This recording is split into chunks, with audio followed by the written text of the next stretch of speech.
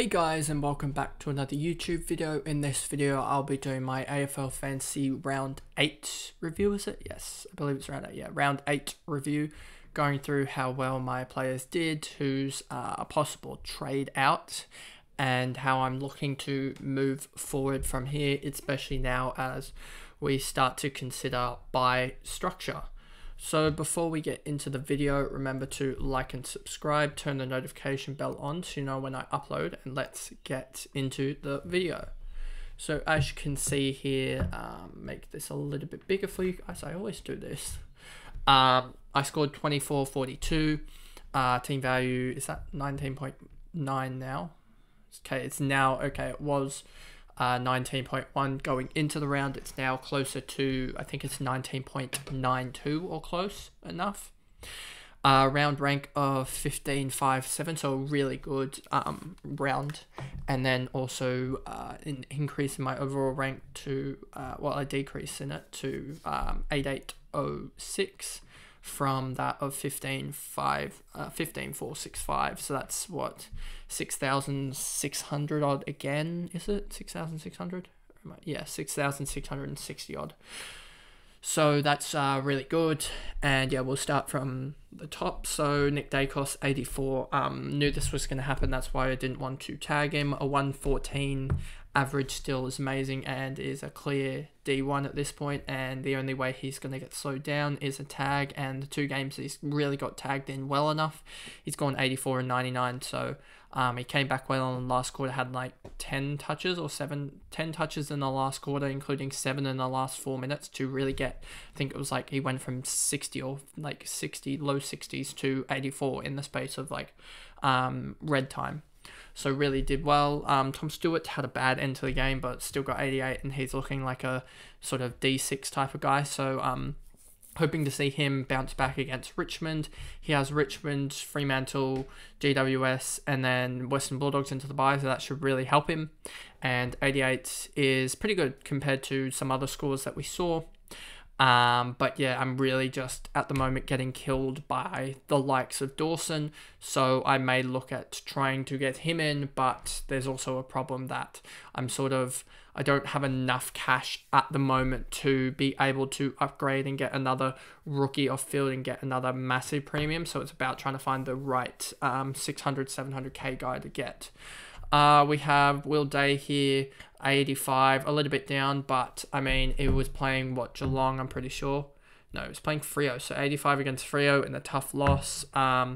So yeah, he just wasn't on it, but I'm not too worried because his ownership is 35%, so it doesn't really matter too much. And he still made 85, and that's what his low of the season, so I'm not too worried. Has Melbourne next week, and I think he can do really well against them. McPherson, 102, really happy with him, and this is the reason why I brought him in, as with Weller out again next week, he plays West Coast, where he might just kick it around the back, honestly, against them, and really rack it up, so hoping for that. Duggan, yeah, he's gone into the midfield now, so 44% CVAs last week, I'm pretty sure, meant that it really helped him get his score up. And I mean, he's now gone in his last 3 and gone an average 92, and last 5 he's gone an average 93. So yeah, he's doing pretty good and holding on to a spot at the moment. I could look to upgrade him, but I'm more in the situation now with the role Duggan's got at the moment that I would like to upgrade other areas. And Duggan can be upgraded upon through just a simple Lockie Cowan or something like that to get up to someone huge, to get up to like an 850 type of defender. And then I did a quick trade in with Rory Aitken on the Saturday morning because of Wilmot's low score, and that really seemed to work well as there was no one else in that price range that I could really get. And Aitken, he's gone up 61k, and if we look at AFL break evens, and we go down here to Aitken, not that one, this one, -2 break even. So he's gonna play this week at least, probably might even get a week after that as well. So 2 more weeks with basically a 0 break even means that if he scores a scores 260s, I suspect his price to go up towards 550, but if he scores 280s, that could go up towards 600k, and then we're literally just, I could use Samson Ryan to upgrade him to premium, like a full-on premium, or I can use, like I was saying with Duggan, I can almost use just a 350 to 400k guy and get him up to another pretty good like underpriced, undervalued type guy. Wilmot 34, that's why I ended up swooping and going for Aitken as 34, and I think he's going to be one of the rookies that I think on my Twitter I was posting earlier today that really this week is about picking the right rookies that aren't going to hit their break even and flipping them onto a smaller rookie and getting either an on-field guy in or banking cash this week and being able to make a play the next week. So there is a case where I just roll over and get 2 rookies again and start the cash gen process by getting rid of Philippou, getting rid of Davey, and trying to regen that like cash gen over and bank some cash, and then being able to make a big play the next week. That is a play that I've considered. And I think Wilmot's going to hold just because I believe his break even, I want to say it's 48. It's 48. And that's around his average. It's just the problem that Philippou's averaging 52. And he's got Adelaide next. And I need to see the splits. Like, I need to do more research before I decide who I'm trading out. But it's basically between Wilmot, Cowan, Philippou and Davey, and trying to find that, unless and it'll be 2 of those unless we see the resting of Ashcroft, which could have a major play in it. I could have a major play in the Ashcroft trade, as he will be getting rid of one of the guys on field in round 12, leaving me with, if I go back to my notes, I had it up here a second ago, it'll leave me with 3 premiums, out and out premiums in round 12, and I could look to get another guy in round 12, or I could look at the later rounds and get an 8th premium in round 15 or a 5th in round 14. And for reference, the guys that I'm thinking of are Mills, Brayshaw from Freo. I mean, we can just literally do this. We can go 800k and last round, and you'll see Shearer, Mills, 900. Brayshaw's 900k, isn't he? Brayshaw, I mean, Anderson could be, but I've already got Aitken and McPherson from that buy round, so he could be a play because he will certainly score well. And that'll leave me with 4 guys in that buy round, but Aitken will be gone by then, so it will be 3 guys. So Aitken, I'm looking probably almost to be able to flip around his buy and actually be he might be one of the awkward ones where I decide whether do I want to go for a premium in round 15 for a couple weeks and then flip him back down, or do I want to go for a round 14 for like 2 or 3 weeks and then flip him down to Brayshaw, etc. It's all about getting that maximum scoring in the buy and maximum premiums on field that you can get. So that's basically the defense. Cowan hasn't played in a couple of weeks, and I don't expect him to come back anytime soon. Then we move on to the midfield, and Petrarca was pretty disappointing. Lowest score of the year by 10 points, and has Hawthorn next week, so really good fixture coming up, and I'm hoping he can go bang against them. I mean, if we look at DFS Australia, and then we look at player summaries, I'll go to Petrarca. I'm pretty sure he does well against like Hawthorn, and he won't be tagged against them, or at least he shouldn't, so he won't cop a tag unless they double tag in the center. And we look here, opponents, we look Hawthorn. His max is 111 and average is 77. So he's actually his tied worst average team, which is not a good sign. But Hawthorn are leaking major points. So if we look at, where is it? It's this one, isn't it? And then Hawthorn in the rucks -16. Inside mids is +4, and key forwards doesn't really matter. Wing defense, and then we look at last 5 because this will give us a better picture. And you'll see here Hawks again plus 5.65. So they are very good. And who did we say was playing West Coast? Let's just check. Gold Coast. So Gold Coast, you want anyone across the board, basically, especially in the ruck department. So yeah, that's really, really why I think Petrarch is still a good pick. 107 average. I mean, 107 average with an 80 in there is still good. Bontempelli 107 average. So yeah, these two are pretty much doing what I thought they would do. And yeah, it's going to come with these two. There's going to be annoying games where they score 90 or so, but there's also going to be games where they go absolutely huge. And we've seen Bont go pretty huge in his last 5. I mean, his last 5 is 115 and last 3 122, so that's good enough. And then we have Tom Green, who is literally tearing up the comp at the moment and is second top for points. And I'm just happy I brought it. Did I have him round 1? I'm pretty sure I had him. Yeah, I had him round 1. I had memories. I had Whitfield round 1 as well. So Tom Green's been there from the start for me and gotten all his points for me. And yeah, just amazing. And then I had this situation here where, what did I do first? I did the, I saw Holland score 86 and I was going to take that. So I'm pretty sure I put Noah Long on to take that score because I knew his game was coming on early Saturday. So I wanted to take that score. So that's why it would have been Noah Long coming in first. So that's why you see the emergency here. And then I thought I screwed it up at the end of the game because I was going to take Taranto's score, but I saw Ueland here, and I was like, oh, the double emergency. I didn't know how to get Rosie in, but ended up being able to get him in. And yeah, got the emergency there for a 96 from Rosie. So that worked out. Emergencies really worked out for me this week. And yeah, these two worked really well. Hollands is just going to stay in my side at the moment with the way that the Carlton use their wings. It's really advantageous at the moment. I mean, his last 5 is 66, the last 3 of 76, so that's enough. 76 is around 600k or so, so he's trending towards that. Rosie 96 did get outdone by Butters, but no injury concerns from him and a little minor corky from Butters, so I'm still happy picking him.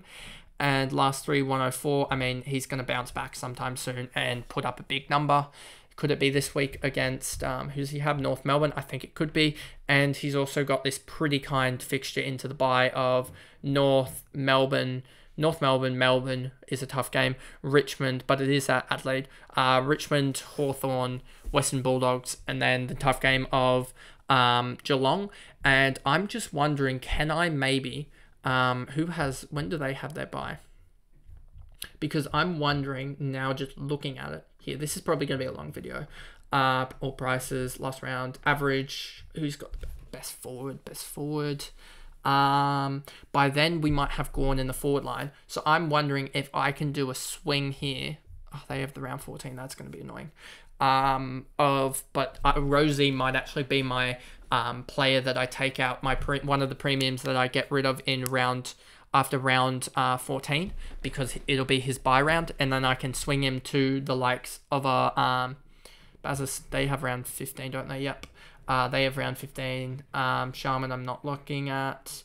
All prices forward. Do I have any other guys that I can chuck forward? Doesn't look like it. McPherson can go forward. So Rosie can go into the midfield, can stay in the midfield position, meaning that I can get a Sarong or a Brayshaw or someone else in for Rosie at that time. And I think that'll be a play, as I think coming out of the bye they have Essendon, Suns, etc. And but I also don't like this game here, this round 14 here. So that's the problem, and I want to potentially get rid of him then. So it might mean trading him out in round 13 after the Hawks game and then against Western Bulldogs, and getting rid of him there. Now we move to Warple here, 78, a little bit of a down game, but coming to the end with him, but also he's still making cash. So what's his break even? Warple's break even is 72, so that's fine at the moment. And he comes against Melbourne, where it's going to be a contested game, and then he has West Coast, where he could easily rack it up, and then St Kilda, where they seem to be playing an uncontested game, so maybe you want him out there, but that's going to be a struggle. As what is he, around 15 by, or is he around? He's around 14, isn't he? So maybe you trade him out for another round 14 there, or like a Shearer or something like that. Ashcroft potentially gets rested, and that's the hiccup in all of my plans at the moment with him. As if he does get rested, then I need to find another round 12 bye, to be honest, or around 14. Chincotto's still going strong. Noah Long here going. He should be back soon. And then onto the ruckman here, you've got Marshall. 83 got rested in the last of that quarter. That's why you saw 67% game time, and he should be back next week. He's no injury report issues, so he'll be back. And then Tim English went huge, top player in the game at the moment, and 151, and I'm pretty sure he's top priced as well at 1.04 million. And then you have the likes of Samson Ryan here just pumping out cash again, another 51k and 204 for the season gained. And then you come on to the forward line. Basically, if I had Rosie here and then Aitken, say, in the middle, and Mitchell in the back line, I think this would be a really good forward line, to be honest. 172, 117, 161, 98, 168, and 96. That would be something close to, I think, 900 points I would have gained from this team. Or the max I could have gained from this forward line if I had all my guys in the best position was something like 950 points. So that would have been huge. So Dunkley 172 just absolutely went huge and back to his F1 potential. Then you have Taranto here, just continuing on. Good VC option to get bank the points in, because a lot of people stuffed that up and got a Steele or Marshall or Dacos points.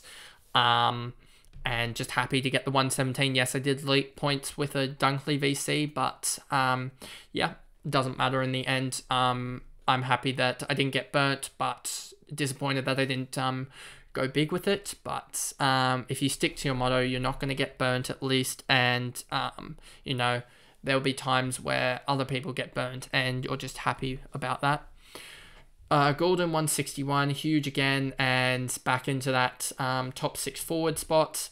And Sheasel 98 didn't get the 100 because he didn't run out of the goal 2 times for kickouts. So still season rank of 18 as a rookie is huge.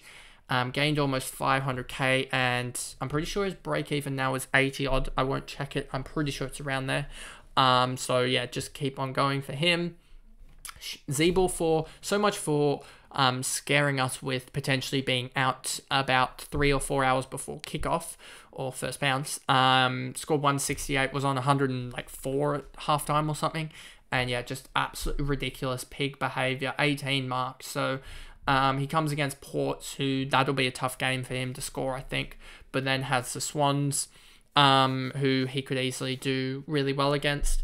And then he comes against the Pies, and if North Melbourne take any of the approach that the Swans did, he's in for massive numbers there. And then Dons, Giants, and Bulldogs. And then we come to Seamus Mitchell. I want to get him off field, because not just because he's got sub risk, very, very big sub risk with Jar, Scrimshaw, Hardwick, etc. There's so many of those ball playing halfbacks, so I want to get him off the ground, but I still want to keep him because his cash gen is amazing at the moment. I mean, he went up 36k and has a break even of like 17, so if he gets another 60 score, he goes up again by another 40k, and I could easily see him getting towards that 450k mark. I think that's about his top out. So yeah, just got to get him off field for like a Will Powell or something like that, and hope that Will Powell goes huge. Philippou 66, probably going to be traded out just because I want the cash to be able to make some big moves. So probably does get sacrificed with a lower break. Oh, his break even's like 50, so it's not too bad. And then Alwyn Davies probably has to go just because he's not hitting his break even. And then Chester should be back sometime soon, and hopefully he gets a better role. And I mean, if he comes back this week, he could easily put on 45, 50 per week and get up towards that 300k and give us some more cash gen. I mean, what's his... I'm guessing he's probably 60% owned. Yeah, 60% owned. So he's going down in ownership. But I think a lot of people are using him as their captaincy option if they need to loophole. So that's the team at the moment. And yeah, trades went really well. I mean, 75 and 60 from these two. So that was 135. And I put in 188. And I basically actually gained cash, I'm pretty sure, out of it. As minus 17k from those two. And so I gained 116k in cash change from those guys, as well as I'm pretty sure I banked like 16k. So in one round I gained like 50 points, 170k. So yeah, huge. And these guys are better for the future, and these guys seem to be stalling and going backwards. So that's great. And that's the review there. So plans this week are, as I said, the get some rookies off the ground. I mean, I'll give you guys a sneak preview of it. So yeah, I'm roughly around 19.2 million team value, and trades this week are at the moment these, but probably will change. As I said, these guys will change probably on team news, as if I just do this one here and I go back and I look all players players I can afford, there isn't really much I can do. I mean, could I risk it with a Dom Sheed? I could. Do I want to risk it with him? Absolutely not.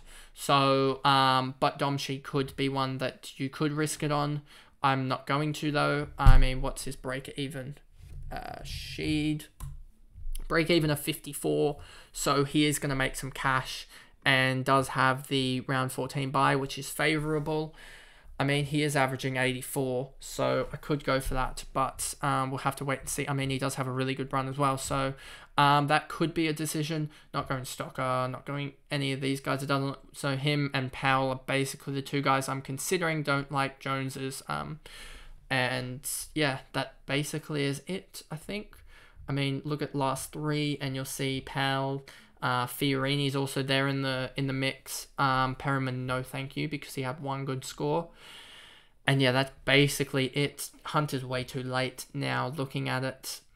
So yeah, there's not many guys here that I can really look at. Johannesson I could jump on. Where was he? Johannesson here, 92, 82 in the last three. And a good jump on him. I mean, what's he going to go probably? He does have a good run into the bye, so I could jump on him. But, so yeah, there's three guys here that, there's 4 or 5 guys that I got to choose out of in this 600k, and I got to choose the best one basically, and that's it. So that's the video there, a long video, because needed to get all the options out. So I'll see you guys in another video. Thanks guys, goodbye.